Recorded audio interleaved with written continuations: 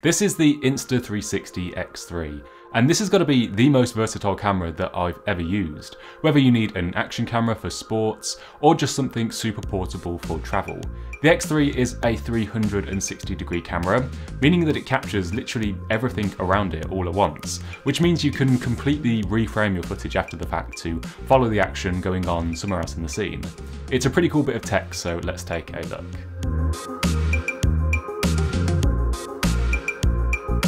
Welcome back to the channel, my name is Jack. Insta360 did send me this for free to review, but this video is not sponsored by them. And I've never actually used a 360 camera like this before, so I've been testing it out. This is their latest model, and I wanted to share my experience using it as a first-time user for anyone else in the same boat as me. And it is pretty clever how it all works.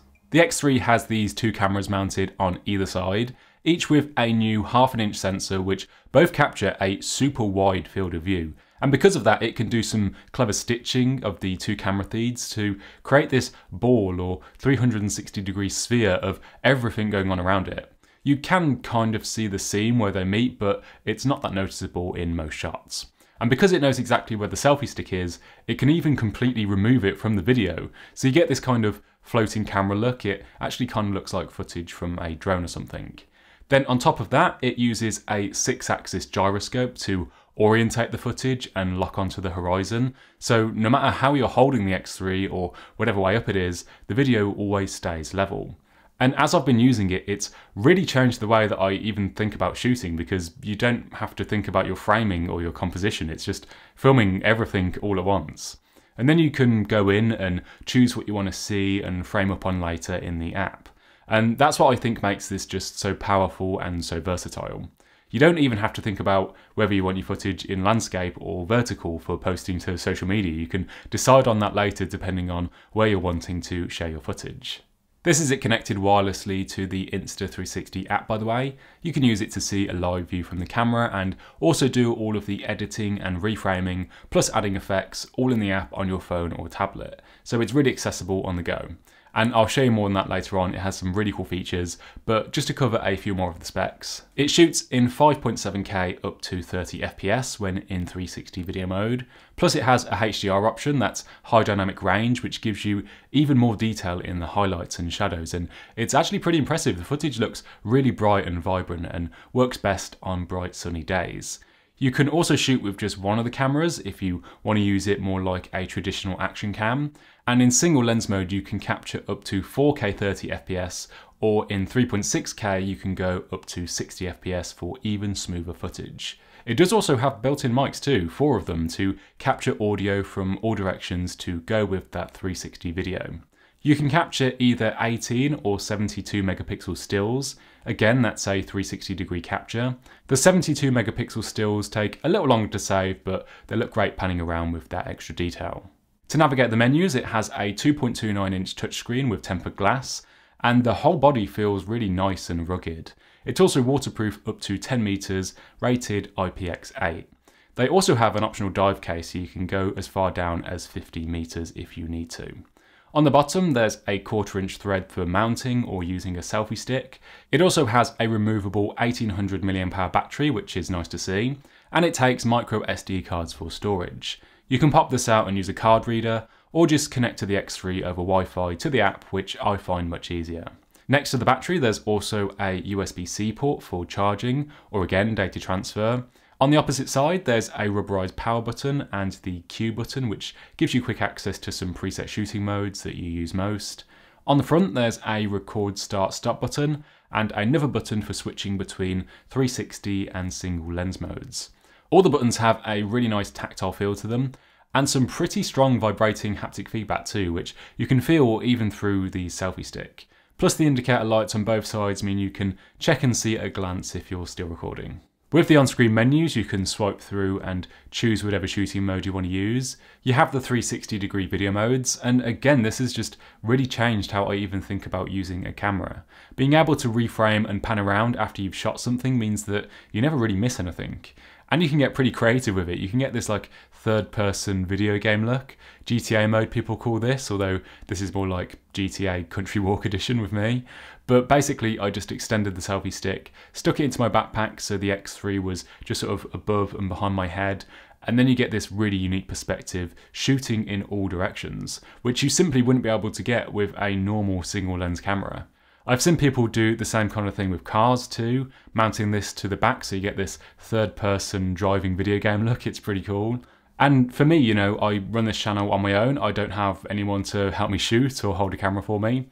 And sometimes I just want to grab a quick shot of me when I'm out testing a product for some B-roll. And with the X3, that's just really easy to do. I don't have to worry about framing. I can just grab a quick shot with the selfie stick or set the X3 down on a tripod, get a quick shot and then reframe it later. You could also use some accessories to mount it to your head, or more simply just hold it in your mouth to get more of a first-person view like this. And let's just say that people have been having quite a lot of fun doing this, because when you pan around to the other direction, this is what it looks like. Yeah, this has been given the name nose mode, and it's kind of hilarious and terrifying at the same time. You should go check out some Instagram hashtags to see more of these if you need a laugh. My friends and family have all had a go, and yeah, let's just leave it at that.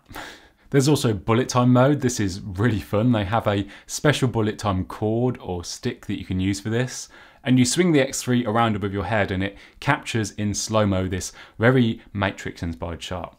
That's a lot of fun, and I've seen some really creative shots made with this in their app. There's also loop recording, so you can have the X3 record continuously but only save the last few minutes when you hit the record button, meaning that you can use this basically as a dash cam and essentially record something after it's happened. You can do 8K time lapses, just set the X3 down somewhere on a tripod, hit record and capture some nice rolling clouds or people passing by in the middle of a city, and then go in later and reframe or pan around in editing. There's also a few single lens modes, either for using the X3 more like a traditional action cam, maybe for mounting it to your body or to the front of a bike to show where you're going, or for the all new me mode where you hold the X3 out in front of you and this fixes the frame facing towards you. Again, doing some magic to remove the selfie stick. And this records in HD up to 60 FPS, which is great for sports. I've seen this being used for things like skiing, or even if you're just out and about for a walk or for a hike. So I'm really impressed by its hardware, all of the different shooting modes. It pretty much covers you for every situation that you want to record in. But where the X3 really shines is with the Insta360 app. Now, there is a desktop version if you prefer to work that way, but for quick edits, I actually prefer to use either the iPhone or the iPad app. Firstly, you can just pan around to get a better look at your shot. You can pinch in and out to change the field of view just how you like it. At the top, there are these three buttons. Auto will use some fancy AI magic to analyze the footage and give you some clips that you can use where it's automatically framed and followed a person, for example. But I really like the snap feature here in the middle, where you basically hold the record button down, the clip starts to play, and then you can move your phone around to reframe the clip onto whatever you want to see using the gyroscope in your phone. It's so cool and it's really intuitive, it works really well. It's quick too as you're editing the video in real time. But maybe you're somewhere where you can't move around, you're in a car or on a plane. Well, that's fine, you can also edit using keyframes too. Find a point in your video, frame it as you like it and hit the plus icon at the bottom. Scroll forward and do the same again, framing on something else. Hit the plus to add another keyframe, and now you've edited a panning move into your video just like that. It also has tracking. You might have noticed these little crosshairs appearing in the video. This is something that the app thinks is something you might want to track, like a person or a pet. So you can tap on these and then it will analyze the footage and keep tracking it for as long as it can see it. Or you can tap and drag on something in the video like Harry here. It'll play through and animate the reframing for you. And it does a really good job of it too. I mean, me and Harry are running here and he is a fast little dog. I'm running holding a selfie stick, but it tracks him just fine. And the video looks really smooth with the X3's stabilization. You can also choose if you want the video exported in portrait, landscape, square, or in a super wide aspect ratio. It has all the usual editing tools and sliders, a ton of different filters for different looks, there really are loads. You can even do these cool sky swaps where it analyses the skyline and you choose something to replace it with, like the Northern Lights or a starry night sky. The app is pretty much packed with all the tools you'll need on the go. Oh, and the app has a bunch of tutorials and ideas for how you can use the X3. There's some really creative stuff that people have done with this and I'm just like, how did they even do it? But then the app breaks it down and it tells you what mode to shoot in, how to hold the X3. So that's really helpful and a good place to start for some inspiration, especially if you're like me and you've never used a camera like this before. And just to mention, there is an Apple Watch app too. You don't get a live preview here, but you can select the mode that you want and your settings and start and stop recording, and that's useful if you've got the X3 mounted somewhere where it's not in reach. You can control it from your wrist. In the box, you get the X3 itself, another box with all of the usual documentation, a quick start guide, and of course there's some stickers. A lens cloth, that's something that you'll want to keep with you so you can keep these big lenses clean and fingerprint free. They also give you a pouch for the X3 for some protection in your pocket or bag, which also has a handy cutout on the side to give you access to that USB-C port. You do also get a USB-A to USB-C cable. They did also send me a few accessories like this rubber lens cap. I've actually found myself using this more than the included carry pouch as it's just quicker to slip on and off. A pretty standard size, over 1 meter long selfie stick. You'll definitely need one of these if you haven't got one handy. But also this absolutely massive 3 meter long one too.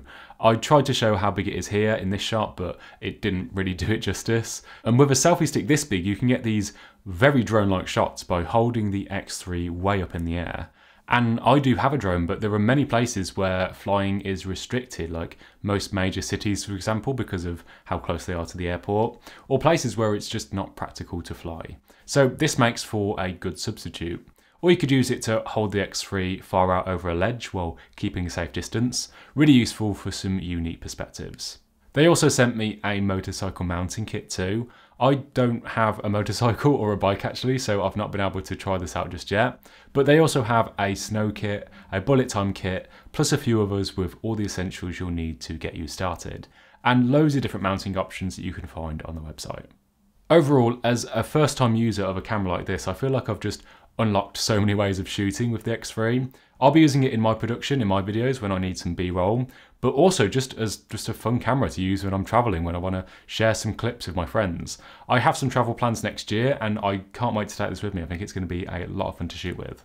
The app makes editing your clips a breeze. I was kind of hesitant at first as I've never done anything with 360 video before, but the app makes it really easy to reframe your clips, to track a subject, and tweak the look of your footage all in one place. Is there anything that I don't like about it? Honestly, not really. I will say that the footage from the X3 definitely looks best outdoors with lots of light, which is where I think you'll probably find yourself using it most anyway. It can look a bit noisier in lower light, but it's still usable. The battery does only last 70 to 80 minutes on a single charge while recording, which is something to be aware of for longer shoots. But the battery is removable, so you could pick up some spares or just connect this up to a power bank and record while it's charging. But other than that, I think this is the most versatile camera I've used and the most fun I've had with a camera in quite a while. And I can't wait to experiment and shoot with it some more. Thanks to Insta360 for sending me this to review. Let me know what you think of it in the comments below. If you enjoyed this video, hit the like button to let me know. And if you want to see more tech videos from me, hit subscribe and the bell. Thanks so much for watching and I'll see you in the next one.